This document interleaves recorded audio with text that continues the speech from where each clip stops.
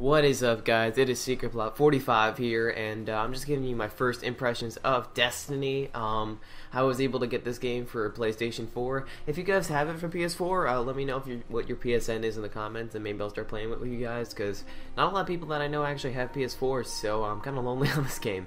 And it is indeed a game that's meant to be played with other people. But anyway, I haven't played this game for too long. I played for like a couple hours last night, so these are just my very first impressions. Right now I'm only a level 4 hunter. Speaking of which, the character customization is really cool. As you can see on the screen, there are like tons of different options that you have. You can be a human. You can be like kind of like a half like robot zombie type human dude, or you could be full on robot, and I love robot, so I chose the robot dude. But it's a lot of cool customization options that are available, and you get more of them as you progress through the game and start making some money.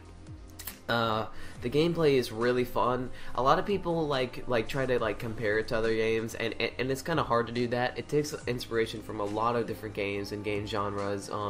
There's a little bit of Borderlands, a little bit of like MMOs. Obviously, there's some first-person shooter influences like Halo, stuff like that. But it's kind of hard to say like definitively like if you like this game, you'll like Destiny. You know, like if you like Borderlands, you might not like Destiny. If you like Halo, you might not like Destiny. It's just I don't know. I would definitely recommend Destiny to a wide variety of people, but if you're a fan of FPS games just in general, and also like a little bit of like the RPG and MMO style of gameplay, then you'll probably enjoy Destiny as well. It is definitely a very multiplayer oriented game, so I would recommend if you have friends that are getting it and you want to play with them, definitely do that, because it is, well, I mean, I haven't played with anyone because I'm a loser, but if you have friends, the game is it's very helpful to have people help you with all the enemies and stuff like that. Speaking of which, even if you're a no friends loser like I am, the world is still kind of MMO-ish. It's not like MMO in the sense where there's like 20 million other people playing with you at the same time. However, when you're roaming around the world, you'll see different people come in and interact. They can help you with film quests and stuff like that. I had a bonding moment with a guy where we danced together. It was a very, very, very touching experience. Well, little cool stuff like that happens. I don't think there's any way to actually harm each other, so it's all cooperative. It's not like, say, DayZ, where you can like harm other people and take their stuff or whatever. But like if you're having trouble with like a clump of enemies, another guy can come over and maybe help you out a little bit, which is fun.